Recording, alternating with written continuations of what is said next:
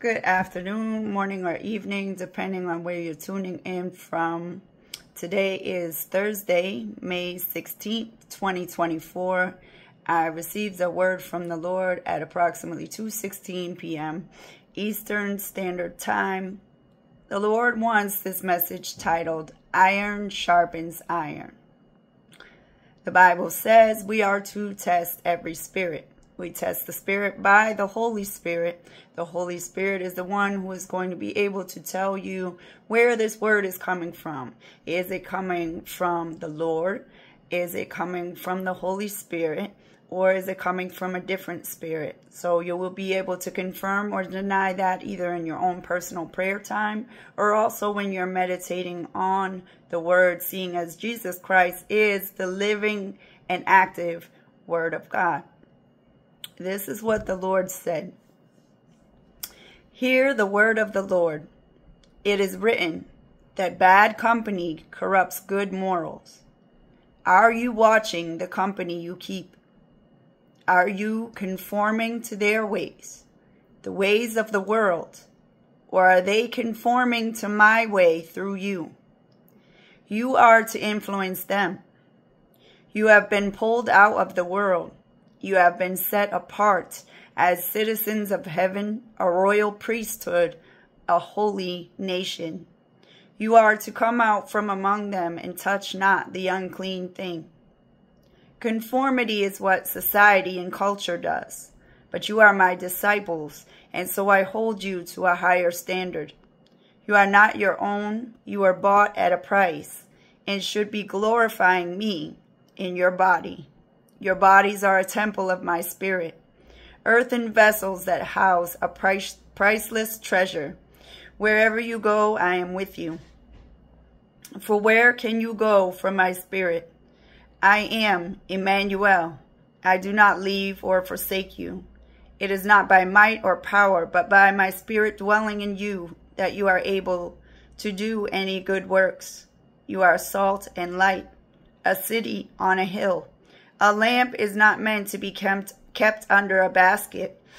Some of you are masking and covering up the light to fit in, to be accepted and approved of. But those who live for the approval of man cannot be my disciple.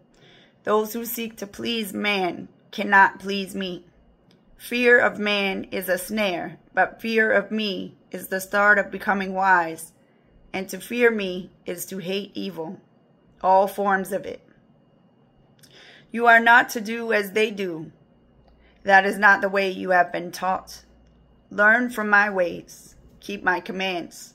Follow my leading. Not everything is sinful, but not everything is profitable either. Choose wisely who you are surrounding yourself with and what influences you have around you.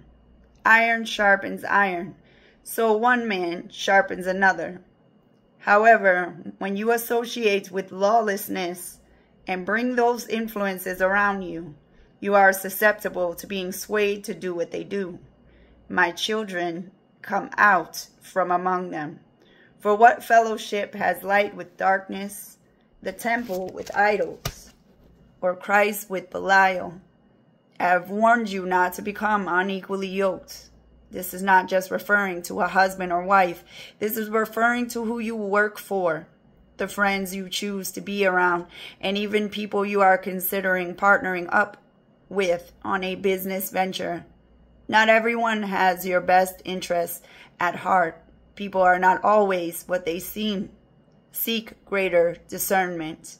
Ask me for wisdom to guide you in every decision you make so that you don't make a costly one.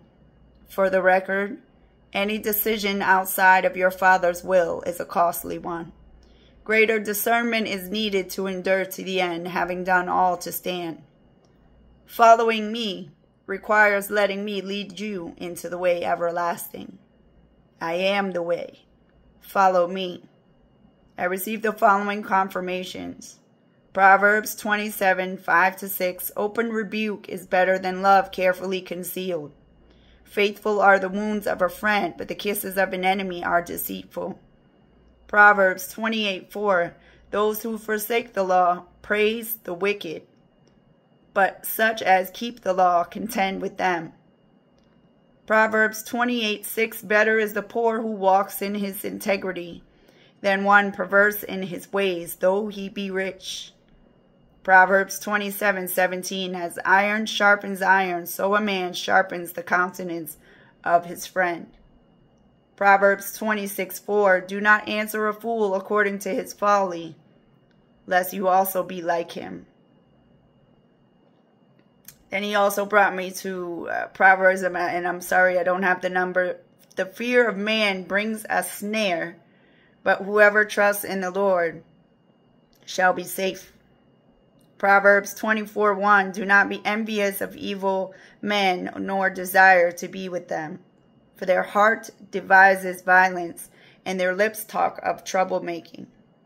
Proverbs 23:23, buy the truth and do not sell it.